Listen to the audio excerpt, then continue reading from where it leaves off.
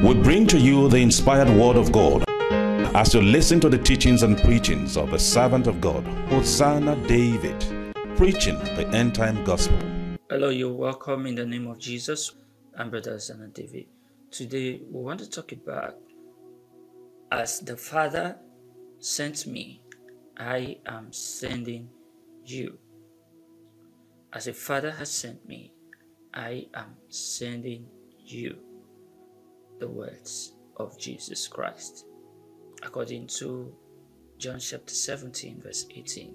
Let us pray. Father, thank you for this moment to hear from you. We ask that you speak your word through me. Lord, I have nothing to say to your children, but you can speak through me. You can use anything, Lord. Use me to speak to us. I cover myself and my hearers with the blood of Jesus. Let your word come out with power. Let Christ be lifted up. In Jesus' name, amen. Before we move on, please, I want to encourage you to subscribe to this channel, Hosanna David. Like this video and comment so that YouTube can recommend this video to other people. Also, please, we encourage you to give, support our ministry. It is what you give that we use to run the ministry and also support our charity organization, Hosanna David Foundation. And the good Lord will bless you as you do so in Jesus' name. Amen. As a Father sent me, I am sending you. John chapter 17, verse 18. As a Father sent me into the world, even so have I also sent them into the world. John chapter 20, 21 to 23 says, Then said Jesus to them again, Peace be unto you. As a Father sent me, even so send I you. And when he had said this, he breathed on them and said unto them, Receive ye the Holy Ghost. Whosoever sins ye remit, they are remitted unto them. And whosoever sins ye retain, they are retained. Why did Jesus come into this world? And why does he need human beings? Why does he need to send human beings? And what is our assignment that he has given to us? These are some of the things we're going to look at today. First of all, let us know why God sent Jesus into the world. John 3:16, For God so loved the world that he sent his only begotten Son, that whosoever believeth in him should not perish but have everlasting life. Why did God send Jesus into the world? To save us from our sins. Yes. But why is it that God sent his only begotten Son, who is the incarnate Word? Jesus himself is God. Why is it that there was no other way to go about it? Why would God come to die for the man he created? Well, we're going to talk about that. Maybe in another message, I will explain in detail why God had to come as man to die. Until we understand why Jesus Christ came in human form, I don't think we will be able to grasp the dominion that God has given to man and the purpose of man's existence on this planet. We will not be able to understand it. Because the reason Jesus Christ came is because man failed. Let us look at some of the assignments of Jesus Christ when he came into this world. What exactly did he come here to do? Number one, Matthew chapter 1 verse 21 says, "And she shall bring forth a son, and thou shalt call his name Jesus, for he shall save his people from their sins." Now let's talk about why Jesus Christ was sent into this world. Because if there was nothing wrong, there would be no need for Jesus Christ to come. First of all, the original plan of God for man is for man to be a representative here in this world, for man to represent him, for man to have dominion. Genesis chapter 1, 28 following. But in chapter 3, man fell. Remember in Genesis chapter 2 verse 7, God breathed into the nostril of man the breath of life. It was at that point that man became a living soul. So man is from the dust of the earth and also from the very life of God. But when man fell, there was a problem. The problem is that man could not redeem himself. There was nothing in this world to redeem man.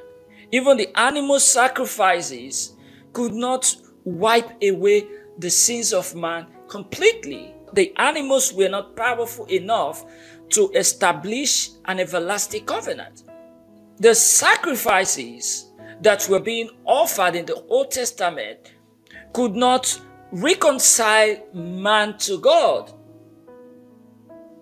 So there was a need for Jesus Christ to come so that he will deliver mankind from their sins. But in Genesis chapter 1, 28 following, God already created man to have dominion. And the earth was the domain of man. So angels couldn't just come to act.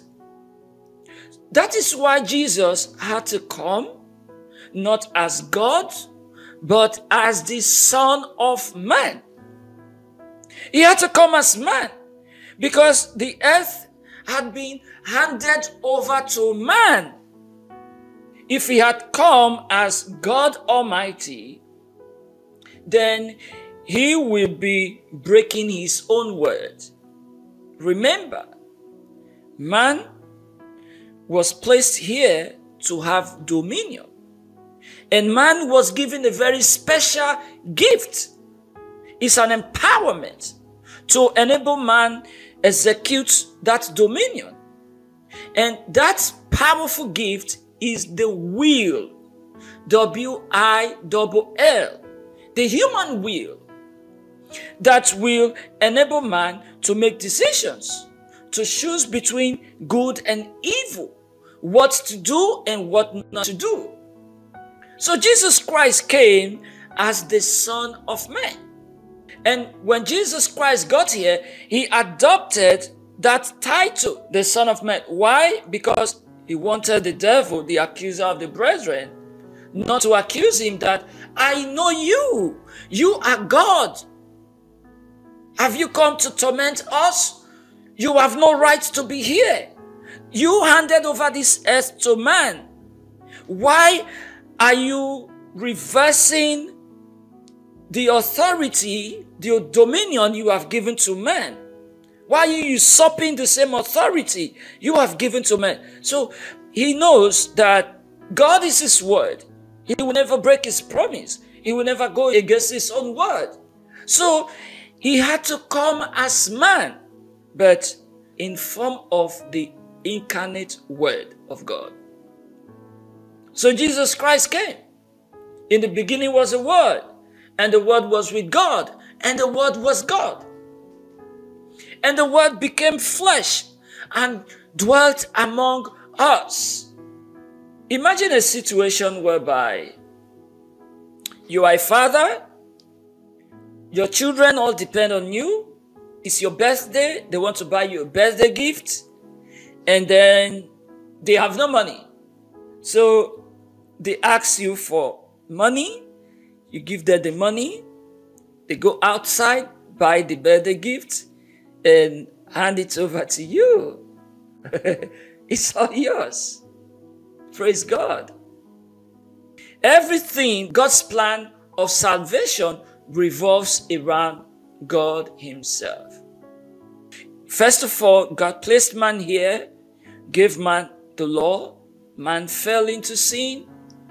Immediately in Genesis chapter 3 verse 15, God spelled out the plan of salvation for mankind, that the seed of the woman is going to bruise the head of the serpent. And then he himself, who is a God of justice, came in form of man and redeemed man, bought man by the blood of his son, the incarnate word, and present man to himself, the redeemed man to himself. And he did not just redeem man, but he redeemed him from the power of darkness and translated him into the kingdom of his dear son, Jesus Christ. So when you get saved, you are translated into the kingdom of God, and you become a member of this kingdom. So Jesus Christ said, the same way God sent me into this world, gave me an assignment to carry out, the same way I am sending you into the same world. I'm sending you. What was the problem of man? Sin. What caused the fall? Sin. So when Jesus Christ came, he had to deliver man from his sin. Matthew chapter 1 verse 21. And thou shalt call his name Jesus, for he shall save his people from their sins. How painful it is today that we see miracles happening, people falling. The man of God could remove his suit and wave it, and you see the raw power, the manifestation of power. Yet, people are living in sin. One of the evidences of the presence, of the genuine presence of God, and not the mimicking of the Holy Spirit, the mimicking of the presence of the Holy Spirit, is that people are delivered from their sins. So when you see a prophet or a man of God who lives in sin, he has no remorse, sin has become his lifestyle, yet he's performing miracles, run away, run away. Let me tell you something. In my walk with God, since I gave my life to Jesus Christ, God has warned me, he has given me warnings concerning myself, more than all the messages he has used me to deliver to people. Both warnings, promises, different kind, all other messages. The vessel that God uses is very important to God. So why am I saying this? When you see preachers who say the gifts of God are without repentance, so God can actually give you a gift, and then you can do whatsoever thing you need, you want to do, you can live your life the way you want to live, because the gifts of God are without repentance. Let me tell you, it is a lie. Don't be deceived. Remember Saul? He was anointed by God, but when he continually disobeyed God, God withdrew his spirit from him. and an evil spirit was permitted to torment him. Don't be deceived. Jesus Christ said, by their fruits you shall know them.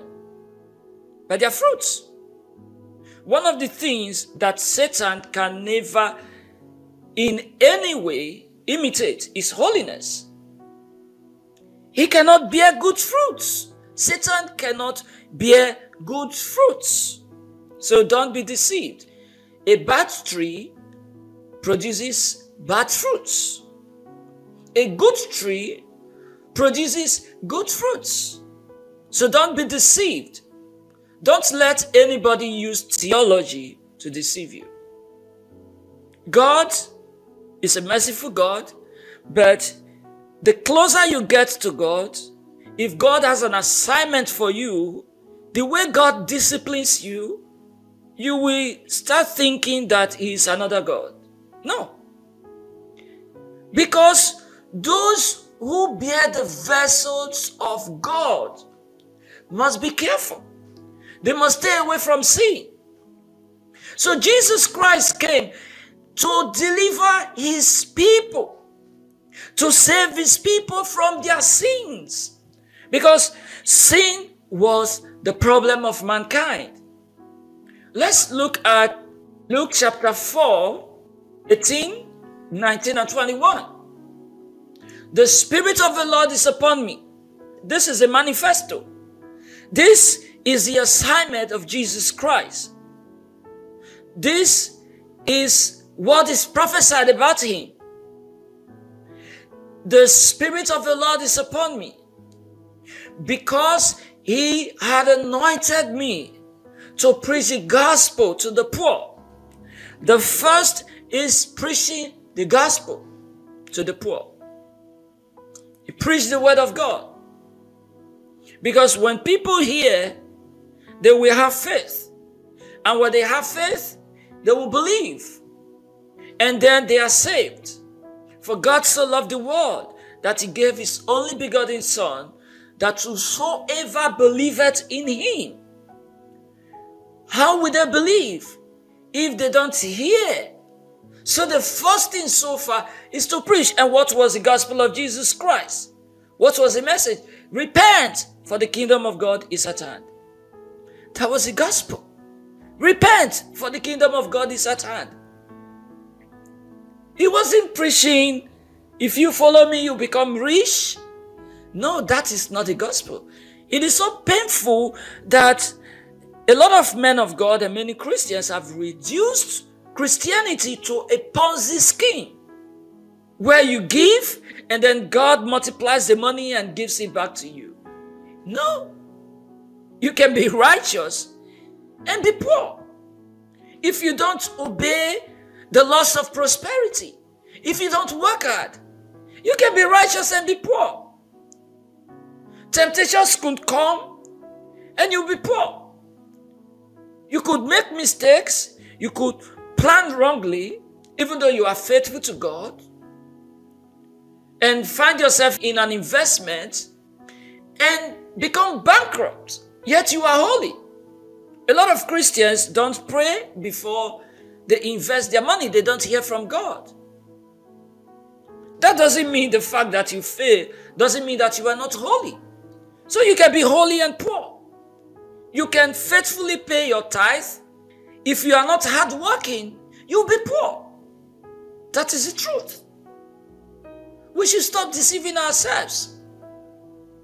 A lot of believers have reduced Christianity to a shrine, a witch doctor's shrine, where you go and then they solve your problems. Christianity is a kingdom. Christianity is a kingdom. Let's go back to the passage. He had sent me to heal the brokenhearted, to preach deliverance to the captive, and recovering of sight to the blind, to set at liberty them that are bruised. 19, to preach the acceptable year of the Lord. 21, And he began to say unto them, this day is the scripture fulfilled in your ears. Today, this scripture has been fulfilled, because the one that was prophesied about is here. It's fulfilled. You remember when John the Baptist sent some of his disciples to Jesus to ask him, go and ask him if he's the one, or should we expect another one? Is he really the one that I preached? I was really convinced that this is the Savior, the Christ. But why is it that I am in prison and he's not coming for my rescue? He's a powerful man of God. I know him. What is the problem?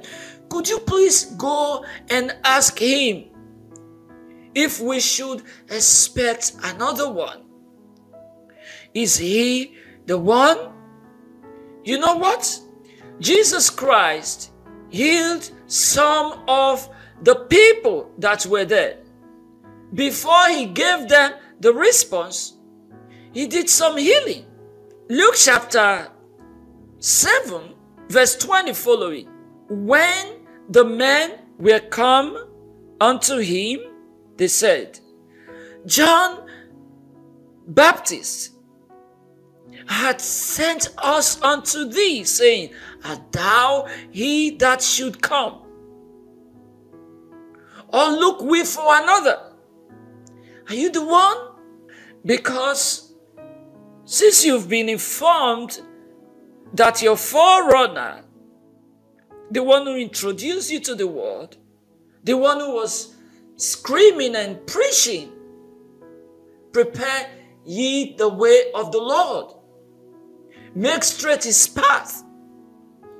That one, since you heard about him that has been in prison, you haven't done anything.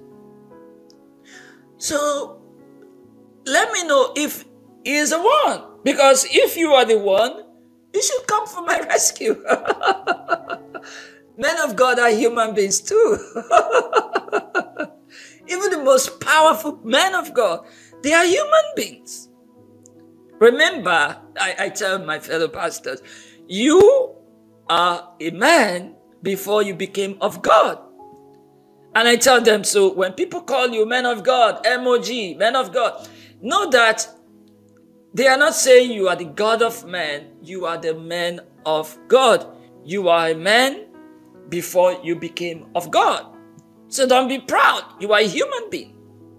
John actually prophesied when they came to tell him that, you see this Jesus you baptized in the Jordan,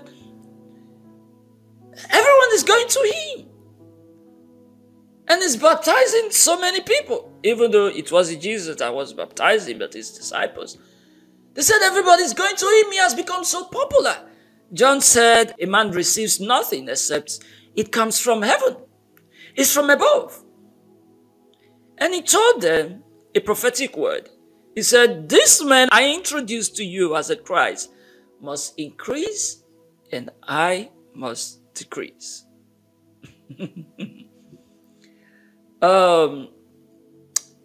Believers must not pray for temptation to come.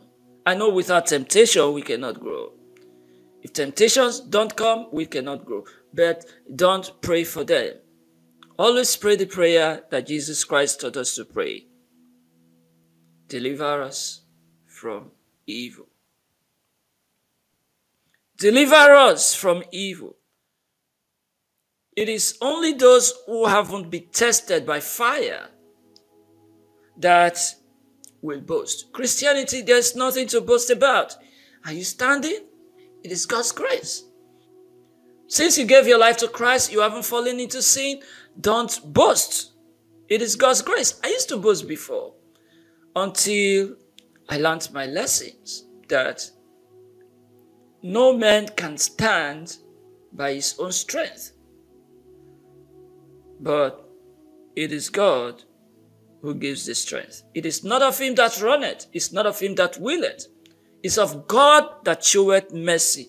Peter boasted, he said, Lord, I will never leave you. Jesus told him, Satan asked to sift you. He has requested to sift you like wheat, but I have prayed for you. Jesus Christ told him, before the cock crow, you will deny me 3 times, and he did. Let's learn from Peter. Let's learn from the situation of John. Don't boast if you are standing. Don't judge those who fell into sin. Don't judge them. Rather, pray for them. Help them to recover. Restore them. Even as you wash yourself, so that you don't get tempted. John, the humanity of John came. The flesh came. And he asked this question. Jesus Christ in verse 21. Let me read to you. And in that same hour, when the people told him, in that same hour, he cured many of their infirmities and plagues, and of evil spirits, and unto many that were blind he gave sight. When the people came, instead of just giving them responses, he gave them practical. He performed the assignment he was given by God in their presence. Jesus is a doer of his word. He practiced everything he taught. He was never a hypocrite. He said, by their fruit you shall know them. Not everyone who says, Lord, Lord, that we enter the kingdom of heaven, but those who do the will of God. He did the will of God for his life. And then he said, in verse 22, then Jesus answering said unto them, go your way and tell John what things ye have seen, the very things ye have seen and heard. How that the blind see, the lame walk, the lepers are cleansed, the deaf hear, the dead are raised, to the poor the gospel is preached.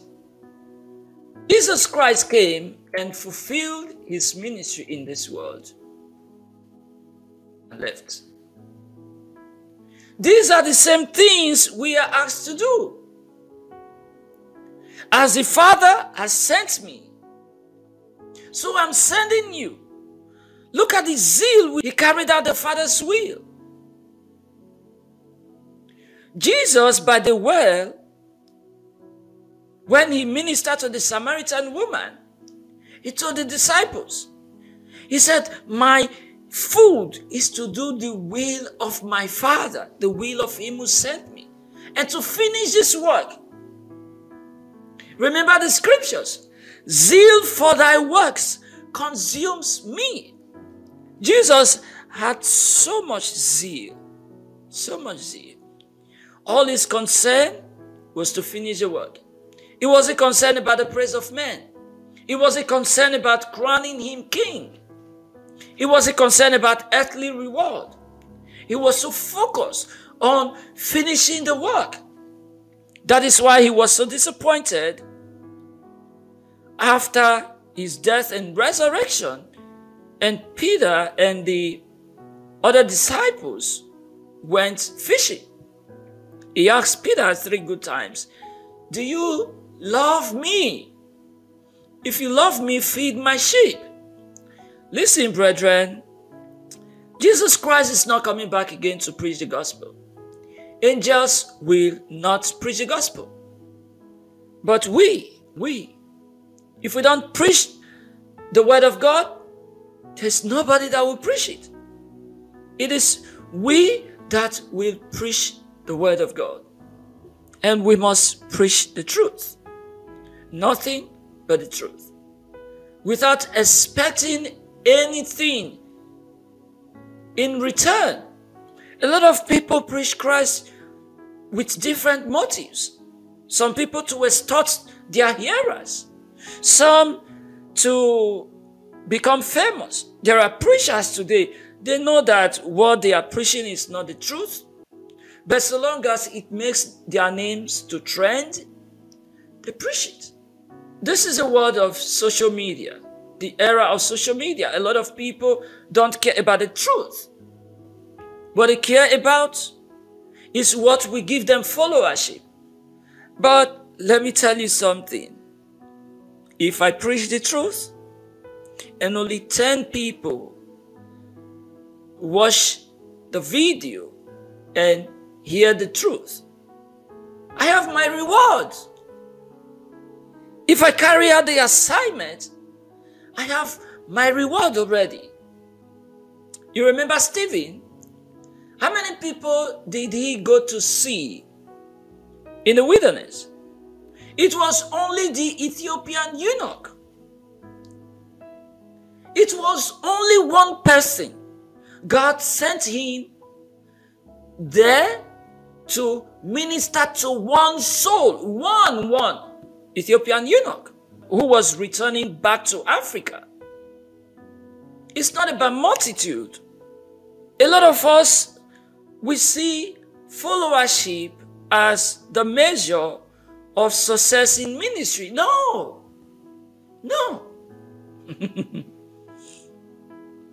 As a matter of fact, some of us that are preaching today and our messages are not popular because we speak the truth to a generation whose ears have become so deaf to hear the truth, who have programmed themselves to listen to lies, who have been poisoned with a high delusion.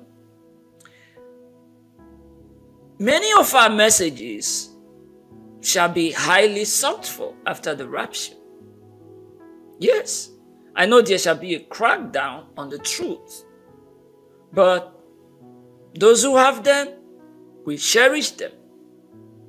Yes, that's the truth.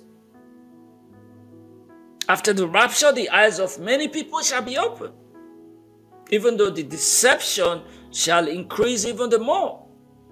Jesus Christ is not coming back to preach the gospel anymore. He's counting on us.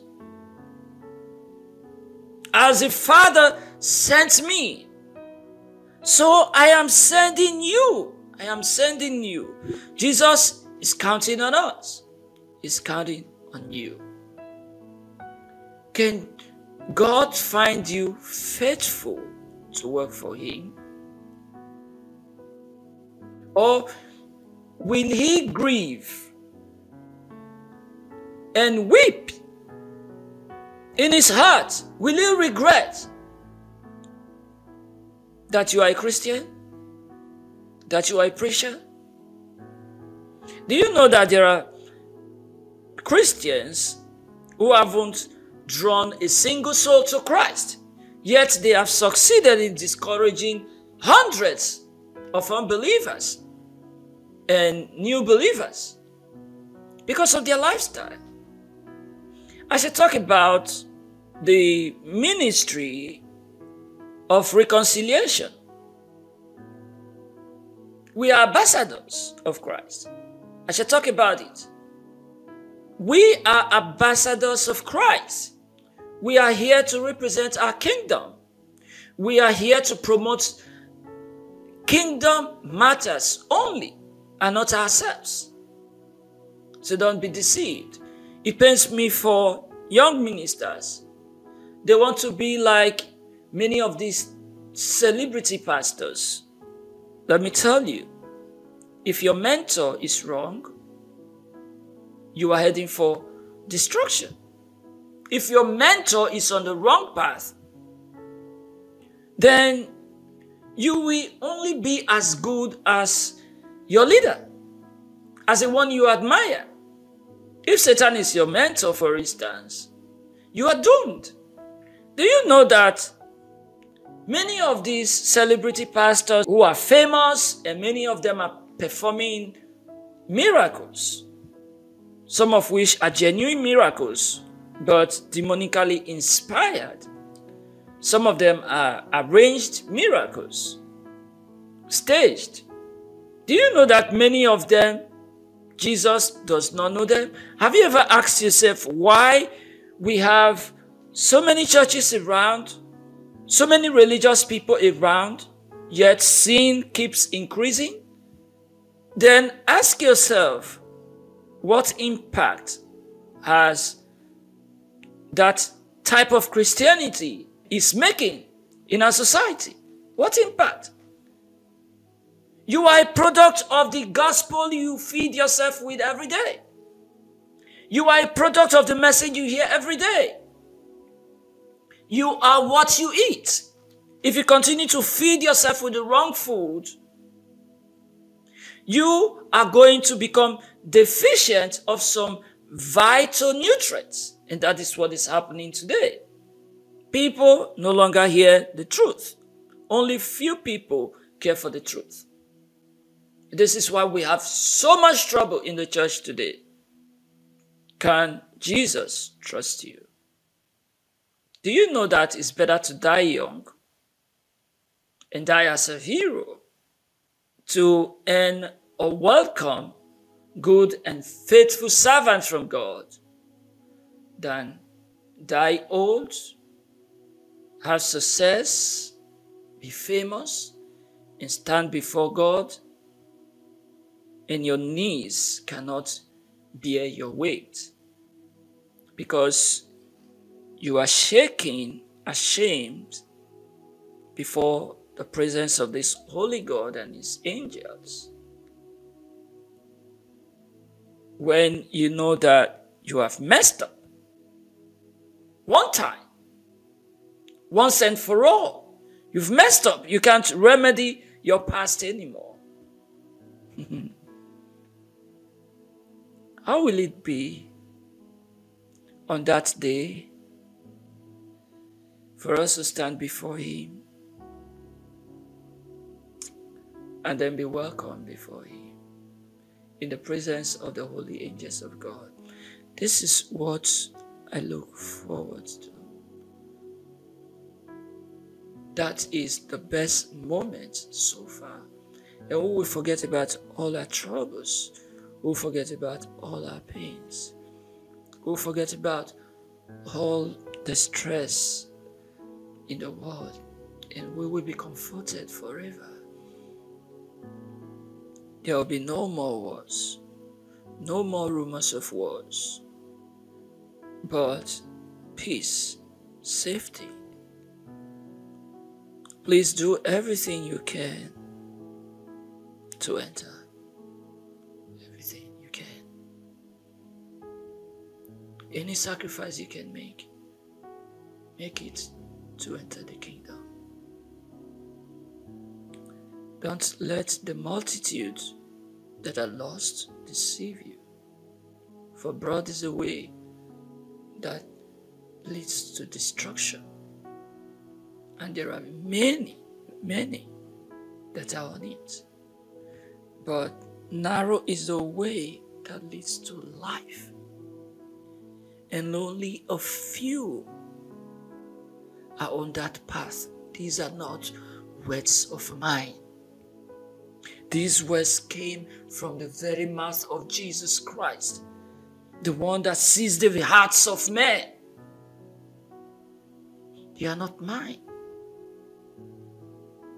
Do everything you can to enter this kingdom. Don't get carried away by material prosperity. I don't care about material prosperity.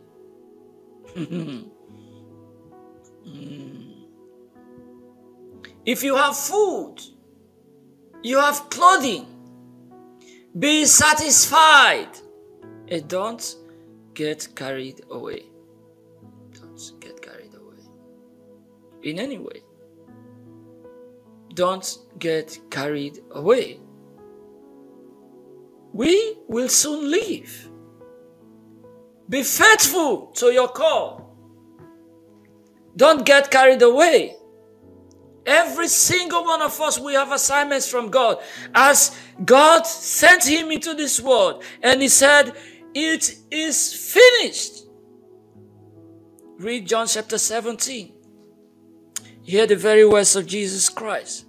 After he finished the work on the cross, he said, it is finished.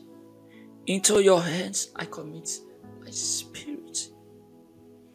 He finished the work. The same one is telling us that as the Father sent me, I am sending you into the same world to continue my work. Peter will not come back to preach. He has finished his assignment and he is gone. Let's look at Matthew chapter 28, 18 to 20. God is relying on us. Jesus is relying heavily on us. Verse 18. And Jesus came and spoke unto them, saying, all power is given unto me in heaven and in earth. Go ye therefore and teach all nations, baptizing them in the name of the Father and of the Son and of the Holy Ghost, teaching them to observe all things whatsoever I have commanded you. And lo, I am with you always, even unto the end of the world. Amen. This should be the focal point of every believer, the Great Commission. We have been called into the kingdom of God. Christianity is not a religion, it's a kingdom. This is what a lot of people fail to understand. This is the kingdom of God. If you are a member of this kingdom, do more than promoting the kingdom of God. Expand the kingdom of God. Give your life for this kingdom. That's the only way to find life. For whosoever saves his life shall lose it. And whosoever loses his life for the sake of the name of Jesus Christ, for the gospel's sake, shall find it. Revelation chapter 12 verse 11. And they overcame him by the blood of the Lamb and by the word of their testimony. And they did not love their lives unto the death. They did not shrink from death. Their lives were not so important to them so as to hide it from death.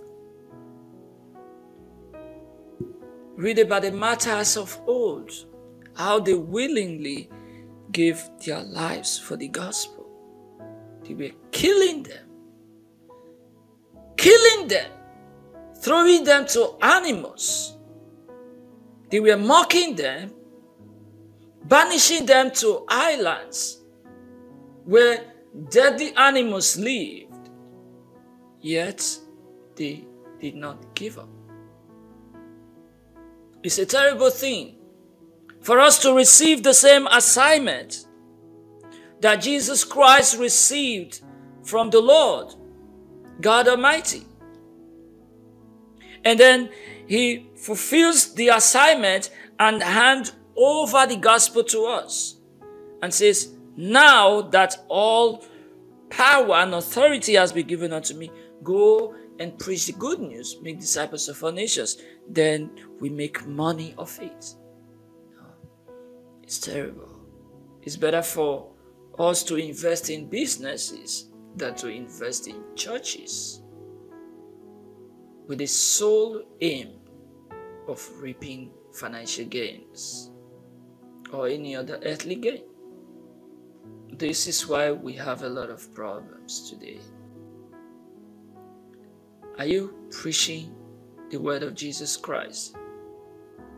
Are you a faithful servant of the kingdom? Remember, the apostles will not come to support the kingdom again. They have done theirs. The angels will not come down here to preach. They will not preach. Jesus Christ is relying on us. Let's read 2 Corinthians 5, 18 to 21. And all things are of God, who hath reconciled us to himself by Jesus Christ, and hath given to us the ministry of reconciliation. Did you hear that? He has given to us. He has given us the ministry of reconciliation. To wit, that God was in Christ, reconciling the world unto himself, not imputing their trespasses unto them, and hath committed unto us the word of reconciliation. 20.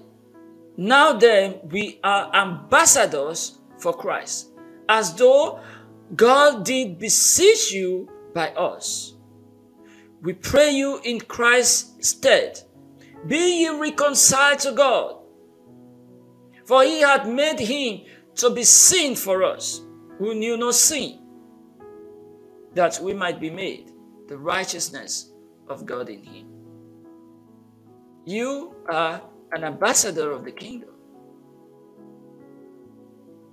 The sole purpose, the number one assignment of an ambassador is to promote his country in a foreign land. This world is not our home. We are just journeying through. We are pilgrims. We are passing through. How is it that many of us have fully come to believe that we are here to stay? We are not here to stay. We brought nothing into this world and we are taking nothing out. We came empty. We are going back empty. We will only be remembered by the works we have done. Now that you are alive, work for Jesus Christ. As a Father has sent me, so I am sending you. Jesus Christ is sending us. What is your assignment in the kingdom? What do you do in church? What is your assignment in the church? Are you among those who are in church to cause confusion? Or you are among those, among the few, who are zealous for the work of God? Are you among those who are joining satanic internet armies to suppress the truth, to shame the truth? Or you are among those who will stand up for what is right and defend the truth, even if it means losing their lives? You don't care. Remember the very words of Jesus Christ to Peter. Do you love me? If you love me, feed my sheep, feed my lamb. If you love me, feed my sheep. I have died. I have finished my work. I've handed over to you. May this gospel not die in our time. Sometimes I get very discouraged when you hear lies everywhere. Once saved, always saved. So many lies everywhere. But I tell myself, I just encourage myself. I tell myself, well, I'll do the best I can and leave. Let me do the best I can. Let those who have ears hear. I also want to encourage you. Please do the best you can. We don't have time anymore. If you are a man of God, don't monetize the gospel. Let your message be Christo-centric. Let it be about Christ, not you, not about money, not about denomination. Let it be Christ and Christ alone. In what way have you been called to serve? In what way? Are you doing it? It's my prayer that the Lord God Almighty will help us. Let's pray. Father, this is your word. We ask that your word will continue to ring an alarm inside of us. Help us to follow the truth to the end. Help us to do your will all the days of our lives. We don't want to be rebels. We don't want to be disobedient children of the kingdom. We don't want to be outcasts. We don't want to regret on the last day. But we want to be among those who will be rewarded. Father, please help us. And take away temptations that will drown us. Take away those temptations from us. Help us to do your will, O Lord. We pray for as many that have been sustaining this ministry, that Father, protect them, help them to skate through so that they can reap in the world to come.